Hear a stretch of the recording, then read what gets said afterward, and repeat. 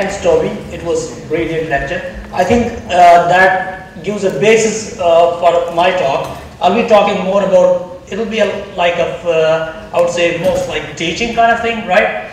But what is interesting is that we need to understand the planet, right? Whether it is sustainability or anything, like we had discussed in the first talk was about terrorism, right? And in fact, some people call this is God's terrorism, right? But we'll understand what is that earthquake, right? In the past, there are like the one recent earthquake of 2011, Japanese one, and you also have seen that from 2004 till 2011, we have seen a destructive phase of Earth, right? Now we need to understand, is earthquake prediction a possibility? Because this is some question which every one of us asks, and is it really hard for the geologists to predict earthquakes, which you can see with time? But what is interesting, I really want to all of you to know Earth, right?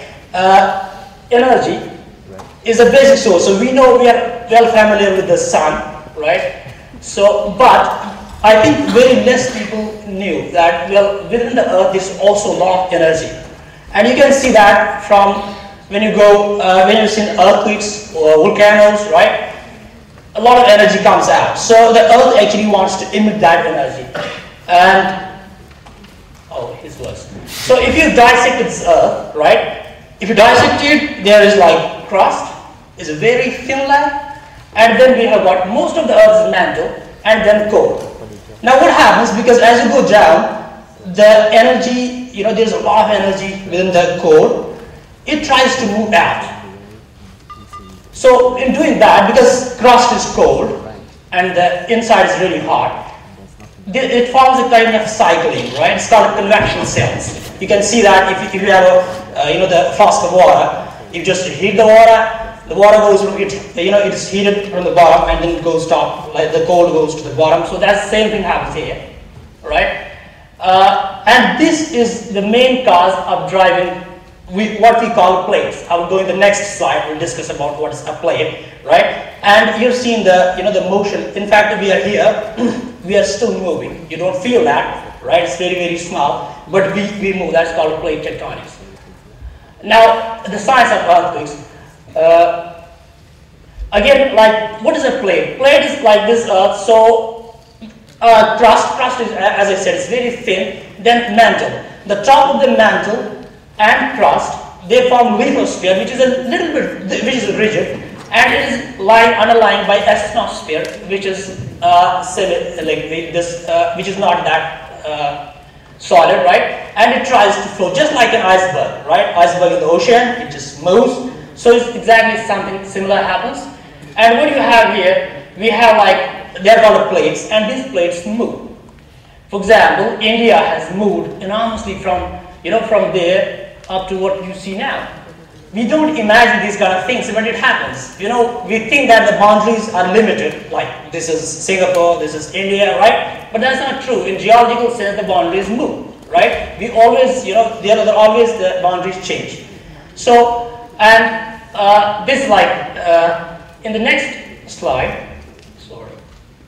Okay, so based on these plates, we have, you throw that, like this is the map of the world, and you can see there are plates everywhere, right? You got Australian plate, Pacific plate. What happens to these plates? These, they are the plates because you solid, so they interact. There are interactions within the plates. Sometimes they collide with each other, right? Sometimes they just pass each other. So there are interactions. And what that interaction is going to do is, this one is particularly interesting, right? I scanned it from this book. This is a bit tilt, but this is a map of the world with all these boundaries. You see, there are boundaries. These are the plates. Now there are three major boundaries if we talk about the earthquakes, right? We don't want to go into the details about these, but these things are very important. For example, if you see this one here, mostly in the oceans, but the two plates, these are plates, right? They diverge. They don't like each other, right? They just move. When you move two plates, what happens, because it's solid Earth, right, it's moving, the new material comes up, that's the magma, and it fills that space. It mostly happens in oceans. And one of the reasons that why you have very young crust in the oceans is because of this, right? In the continents, we do not have this process. That's why the continents are very old. So the oldest rocks you can find, for example, Australia, they are very old continents. But in oceans, you won't find that kind of thing, right? And because of this process. And this forms earthquakes. Again, we have another thing where one plate dives under the another one, right? And this is called a subduction zone. Most of the destructive earthquakes are because of this, right? And one which was in Japan, right? In the Japanese earthquake, what happened? This, the Pacific plate, right? It goes down under the Eurasian plate and the North American plate on the other side, and it forms what you have seen, the tsunamis, right? I'll go back into details in the next couple of slides. And then we have another boundary. They're called transverse boundaries, where the two plates just slide past each other. And California is the best example to describe that. Now, why I'm telling you all these things? On the next slide, this is really very important, because you need to understand that the earthquake is not just like, the God just hates some people, right? It's not that true, right? Earthquakes happen everywhere. In fact, there is always, if I tell you now, there's an earthquake now, it's true, yes, 100% probability that earthquakes happen. So, if you plot these earthquakes on the map of the world and see the correlation, 100% correlation, you say 80% of earthquakes happen on these plate boundaries, right? So the thing is that's why this is called a circum-Pacific belt, it's called a ring of fire, right? You got earthquakes all along this ring. And we have this alpine Himalayan belt, right? Now, after looking at what geologists really like, they like to observe things, right? So we are observing, okay, this is a map of the world. When was an earthquake? Earthquake was here. Now, after that, we need to explain it. What is an earthquake? Earthquake is nothing. It's an energy. If you have more energy, you want to do something, right? Similarly, Earth's energy is pushing something. It's Earth, for example, you got, if I want to break this, I don't want to do that now. But if you do that, like you break it, after some time, you fold it first. After a certain time, a time comes when it breaks. That we call as, my energy is being consumed in it in the form of strain. It forms, and then that strain gets released as an earthquake. That's what an earthquake is. You can have two scenarios, either in the land, it could be on land, or under the oceans. On the land, you can see there will be like, first this folding kind of thing, and then there will be a rupture. You can see that rupture. But in the oceans, what happens? For example, this is a Sumatran case, right? This plate was diving down. In the Sumatra, this is locked, right? First, because of the resistance, it resists up to a certain level, and one level comes, then there's an earthquake, then there is a complexity that it can form tsunami. That's what you have seen in Japan recently because of this thing. Now, prediction. Sorry. Going back to the prediction, there was a famous Charles Richter. He says fools predict earthquakes, right? Now, why he says fools predict earthquakes? Because he understands that it's not an easy thing. Earthquake prediction is not easy. So you should understand that Earth is very complex. To understand, to predict earthquakes is not an easy business. There was one forecasting which most of the people cite, right? And it is in the literature. It was from the China. Oh, sorry. From Chinese. But there was an unusual animal behavior. But if this was an earthquake, if this is the prediction successful one, what happened in 1976? In fact, there was a recent earthquake as well. Why those earthquakes are not predicted? So I would think that most of the scientists think that this prediction was based on these foreshocks, because there were the foreshocks were bigger. For example, if there was an earthquake in Singapore tomorrow and the foreshocks are today are really shaky, so you were really scared. So the people were scared. That's why they flee, and because in this one there was not much. So I don't think that this was a successful prediction. Now, to predict earthquakes, what do you really want? If you want to predict me, if you want to know, predict my behavior, what do you want to be interesting? You'll be interested in knowing everything about me. Information is really important. So my past history, everything, so that my prediction will be successful. And you should understand that is why the earthquake prediction is not successful, because we do not have information enough to say something about false, right? And in this case, what we need these geological evidences, statistical information. I will go into it a little bit details. This is a map which shows you land as an ocean, and the location of active faults. You know, I just put those faults on the top because they're maps. When you go on land, you know this is a fault. You can see. Well, I can see a fault. Fault is going here, right? With oceans, what do you do? Right? In the oceans, it's really hard.